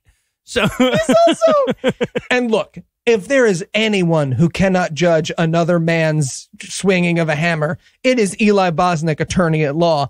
But he is not doing a good job of destroying this shed. He's taking tiny chunks out of it. He's like hitting it at the corners, hoping it falls down like a Jenga tower. Can I float a theory about why this scene exists? please. I think that it was not in the original script, but the director had this shitty old shed in his backyard that he wanted to get rid of, but did not want to pay anybody to do. So he's like, oh, I can write in a scene and have this idiot tear down my shed. 1 second. Let me check. I'm going here. Yes, directed by Huckleberry Finn. Yeah. I sure do love knocking down this shed. So now fucking Jane Wonka shows up to see that big computer for herself one time, right? Mm-hmm. And he's explaining to her how he's going to get the computer. Now, the computer, which we just established can hear them when they're in this room, is right fucking there. And he's like, I figured out how to fool the computer. Would you like me to tell you how in a normal conversational volume of some sort?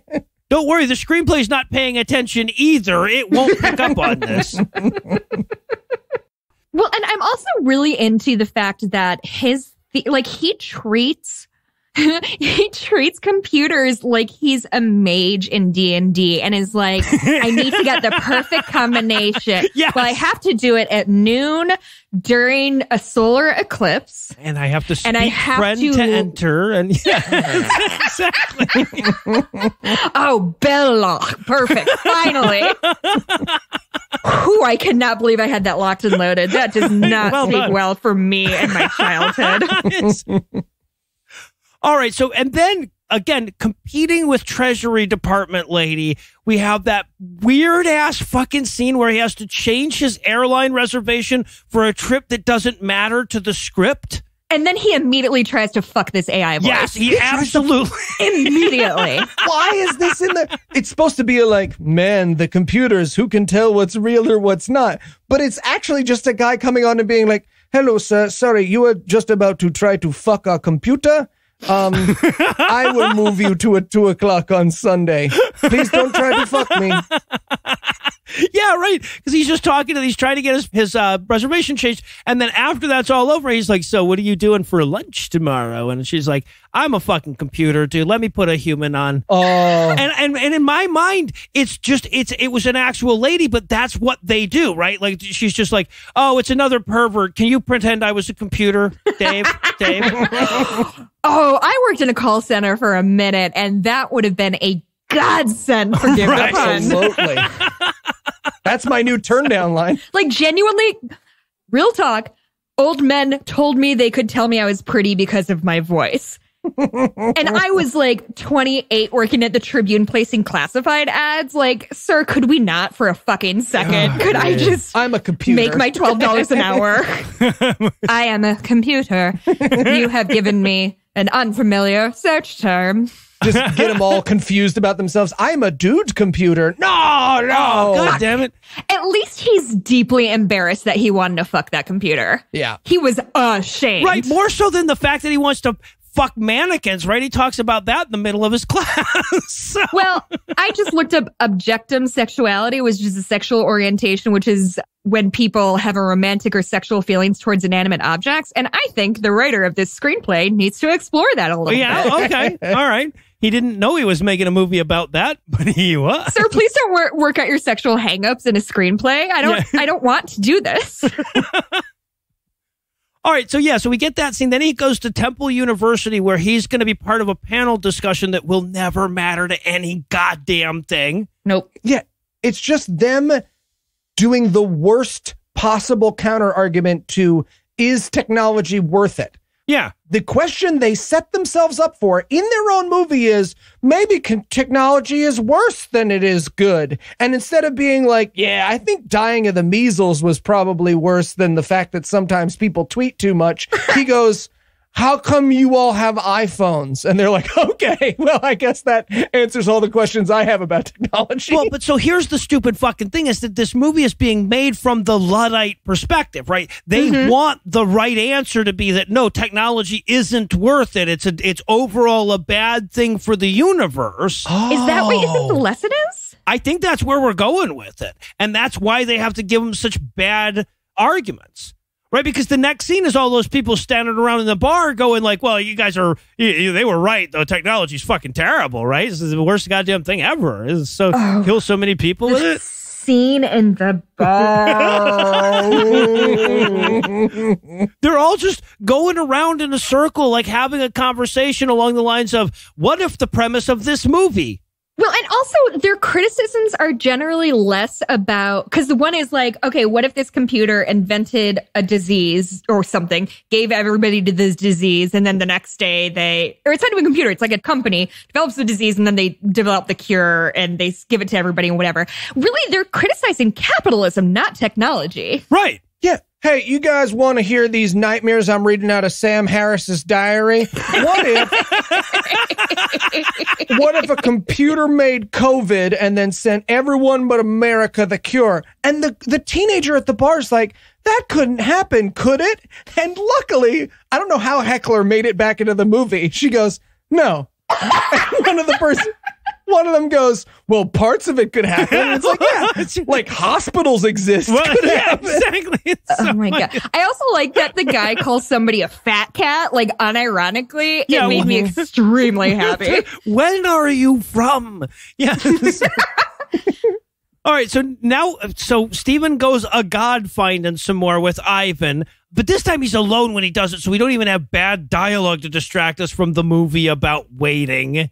Mm-hmm. At this point in the movie, he has tried and failed to get this computer to answer his question 4 times. 4 times. He has no other questions. He hasn't even checked to see that the computer is capable of answering questions. At this point, I would have been like, hey, just real quick, got a meatloaf recipe? And if it shut itself down after 24 hours, I'd be like, oh, it's just a broken computer. Yeah, maybe there's a fan that's malfunctioning and we can just address that. I did write in my notes, I hate this movie at this point, which I think is impressive that I made it like an hour 15 into this movie before I was just like, absolutely fuck this movie. Oh, all right. So now this is the scene where we get the big hearing about whether supercomputers are a good thing or a bad thing.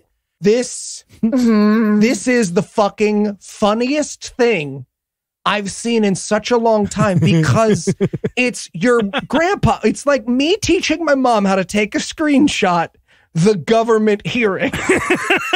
I think that the writer of this movie had just watched like The Social Network and really wanted to write some like snappy Aaron Sorkin style dialogue. There you go. And fell flat. Yeah, exactly. The politician, the Foghorn Leghorn Yes. with the London accents. Wait. I want to just point out very quickly that this dumbass Southern accent, this is supposed to be a Massachusetts lawmaker. Why did we go with Marsha's Southern accent? No idea. But this gentleman's challenge to an AI God-fighting supercomputer is, what if you are having a fight with your wife and the computer gives you bad marital advice? Like, what? He wanted to make this into like a Black Mirror-esque chilling look at the eventual repercussions of our dependence on technology. Yeah. But instead, he just implied that blogs can be really dangerous. Yeah. Yeah. And look, to be fair to this movie, this is a very realistic politician in 2021. Yeah. I saw the Zuckerberg hearing for Facebook last year. Maybe get the it. guy was trying to do like a low-key Mitch McConnell impression. Yeah, And right. that's why he No. sounded like a lunatic. Well, right, but his message here is that he sure hates the idea that someday humans will avail themselves of a greater intellect than their own. And I'm like, dude, a fucking Commodore 64 has superior judgment to yours. He says, I don't want to live in a world where there's a question of who is the top dog. And I was like, what? What? Yeah. Well, once Sir, again, what are you trying to say? perfect politician in the year 2021. Yeah. Do you think this guy like is intellectually threatened by a dictionary too? Right. He's like, this dictionary knows more words than me. I hate it. We must ban it. Burn it at the stake. What if it tells me to fuck someone other than my wife? I don't know, man. And I would have no choice but to comply because it's a computer voice and I'm a literal idiot. Right. He's like, he's talking about how he never wants to see a time when computers are smarter than him. I'm like, okay, we cut to everybody texting each other on a fucking speak and spell the next day. I mean, what the fuck? Yeah. And then it ends with him being like, I shall stop you with my bare hands. And scientist guy, the one from earlier, is like, oh yeah, sure. We'll stop all technology right here, Senator, because you want us to. Yep. Don't worry. No one will ever make a more advanced computer than we have right now, this very second. You're right, sir. We've exceeded our grasp. We will all collectively stop, including in the rest of the world where technology definitely won't move forward without your say-so. So the hearing ends with them repealing Moore's Law, apparently. So David, the guy from MIT, he leaves the hearing, and Stephen catches him outside the courthouse. He's like, hey, man, you want to go have a meaningless scene together over here off to the side? And he's like, have there been any other kinds of scenes in this movie? Oh. At this point, I wrote, what is happening? What is the plot? What are the stakes? Because at some point he says the reputation of these computers will never recover. Yeah. And that is a nothing sentence. It's nothing. There's nothing. It means nothing. Just a computer lying face down on its bed in its room. Genuinely, I think this writer wrote this with those, you know, that magnetic poetry that people used to have on their refrigerators. Yeah. God, that would explain so much. So much. So, yeah, right. So he's like, well, you know, we only have one last chance to find out if there's a God with a computer. And he's like, really? Because we've done it over and over and over. He's like, right, there's 8 minutes left in the movie. So just one more chance. He's like, oh, ticking clock. The ticking clock was the run time. Stakes established. I've learned that there are stakes now because the movie has to end. Yeah, exactly. All right. So then we go back to the computer to find God one last time. Now, we didn't mention this earlier. The way he's set up a trick. He's going to fool the computer. So he put up a fake blog, where he's pretending to be a guy who survived several near-death experiences, assuming that that's the kind of guy that the computer would call. And he set up a burner phone, right? So that the computer would call him and he could trick him into telling him whether or not there was a God. I have no fucking clue. Which would have been interesting if when that phone rang, they didn't immediately look baffled. Right. Yeah, exactly. You're like, oh, it's not my phone. Why is that phone ringing? Like, because you set it up to ring, you idiot. That's the whole fucking point. It is the only semblance of a plot we have left in the movie. And you forgot? So he's got like memento disease that he like puts things down. Like he meets that reporter and then she disappears because he just cannot remember anything beyond 7 seconds ago. Right. All right. So yeah, but so somehow doing the exact same thing fails to bring about different results again this time. Jesus fucking Christ. And then Jane sneaks into the computer lab. We established earlier he invited her to come and hang out at the computer lab, and she said she couldn't come, but now she's there. So why not just have her say yes? Don't get it. So, yeah, no, I was about to write in my notes that scene didn't matter, but I'm like, what scene fucking matters? But also, this is when Steven and Ivan become like a miserable old bickering married couple. Yes. You promised me, Ivan. Just tell me what you're thinking, Ivan. Is he bigger than me, Ivan? And the thing about this scene in particular, and you're right, they're all nothing scenes, but this one in particular is that we, the audience, do not understand why the thing isn't doing the thing. So instead of watching our protagonists like experiment and work and try new things and have like a fun montage of like trying different things, we're just watching a man sit and stare at a computer. Yes. Yeah. Yes, the reason Jane shows up in this scene is because they're like, well, fuck, he would just be sitting there the whole time, wouldn't he? Something has to happen. Yeah, just talk to him. Yeah. Yeah, so, and then she cooks him soup because woman. Okay. Mm-hmm. She cooks him soup over an open flame near a supercomputer. Yep. Again, I want Ivan to be like, okay, so you want me to tell you the secrets of the universe and you did not figure out no fire in the computer lab? So yeah, so he eats his warmed over beans or whatever, and then he falls asleep on her lap. They've met like 3 times that we know. The actress is very unhappy to have this dude on her lap. Oh, he did not sign up for this. Not happy. Yeah. And then, okay, so he wakes up to his burner phone ringing, which, as we've already established, he is completely unprepared for. He picks up the phone and starts doing goddamn Eli's Irish old lady accent. Hello, why was he being Irish? Why would you do an accent? And you're in the room with the computer that you have established without a doubt can hear you. Yes, exactly. He doesn't even step out of the room where the computer is. Nope. Hello, it's me, Fireman McFire.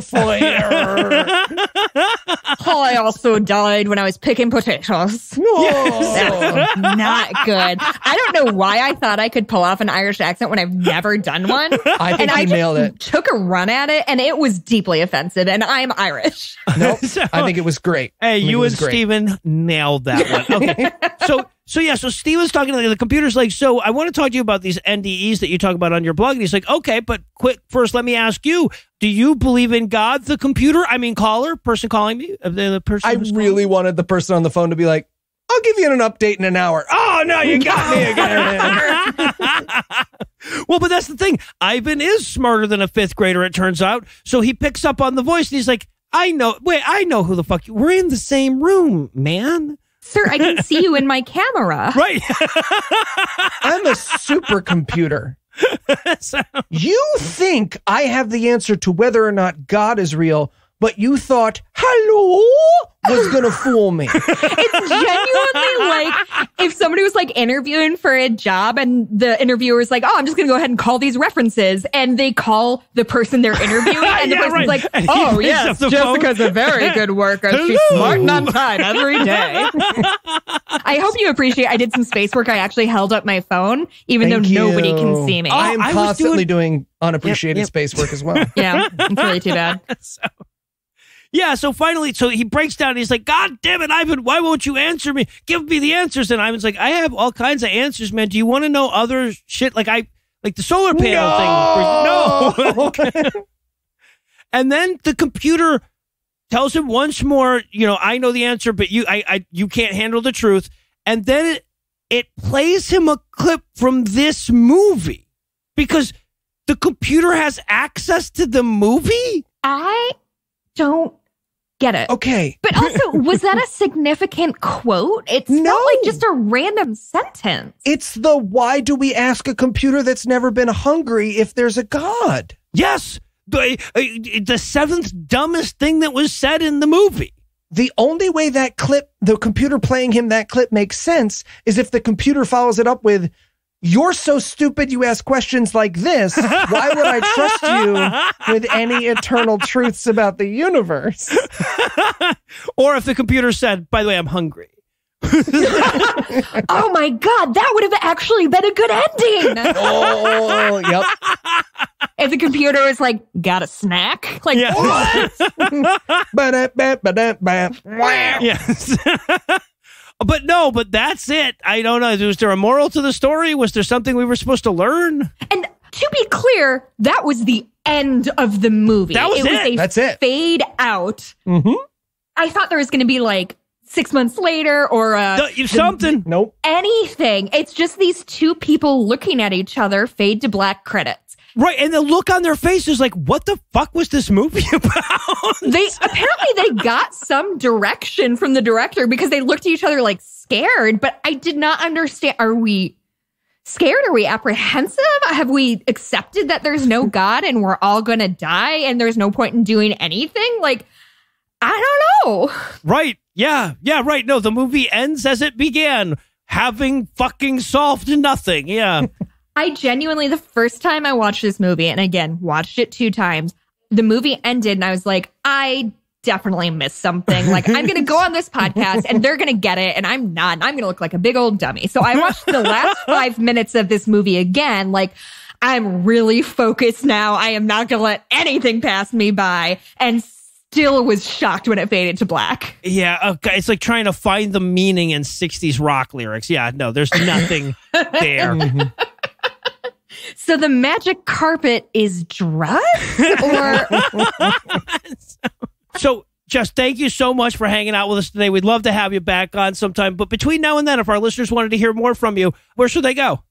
Well, you can hear me every week on the Friendly Atheist podcast. We drop that on Friday, so that's like a news recap from the lens of secular and feminist and LGBTQ rights perspectives. And also I have another much less popular podcast called Cooper Duper. It's a Twin Peaks podcast where my husband and I are rewatching Twin Peaks. It's his favorite show, and I have also seen it. So if you want to hear us talking a lot, it's a very fun thing. It's ultimately pretty dumb. All right. Of course, we'll have both of those shows linked on the show notes so you can find them handily right there. And, well, that's going to do it for our review of episode 292. That's not going to do it for the episode just yet because we still need to go fuck ourselves again next week. So, Eli, tell us, what's on deck? When a town is overtaken by demon children, only one man's career will have sunk low enough to fight them. We'll be watching Chuck Norris in The Bells of Innocence. Okay. So a listener actually gave me a DVD copy of that movie years ago. So I actually mean it when I say I've been looking forward to that one for a while now. So with that one to look forward to, we're going to bring episode 292 to a merciful close. Once again, a huge thanks to Jessica for hanging out with us today, and a perhaps even huger thanks to all the Patreon donors to help make the show go. If you'd like to count yourself among their ranks, you can make a per episode donation at patreon.com/godawful and thereby earn early access to an ad-free version of every episode. You can also help us out a ton by leaving a 5-star review on iTunes and by sharing the show on all your various social media platforms. And if you enjoyed this show, be sure to check out our sibling shows, The Scathing Atheist, Citation Needed, and The Skeptic Guide, available on iTunes, Stitcher, and wherever else podcasts live. If you have questions, comments, or cinematic suggestions, you can email godawfulmovies@gmail.com. Legal services for this podcast are provided by the law offices of P. Andrew Torres. Our theme song was written and performed by Ryan Slotnick of Evil Drafts on Mars. All of the music was written and performed by our audio engineer, Morgan Clark, and was used with permission. Thanks again for giving us a chunk of your life this week. For Heath Enright and Eli Bosnick, I'm No Illusions, promising to work hard to earn another chunk next week. Until then, we'll leave you with the Breakfast Club close. Stephen would go on to tape 6 toasters together in an attempt to find out if Jesus actually resurrected. Alan's neighbor escalated the feud once he saw what that motherfucker did to his shed. The reporter was immediately fired.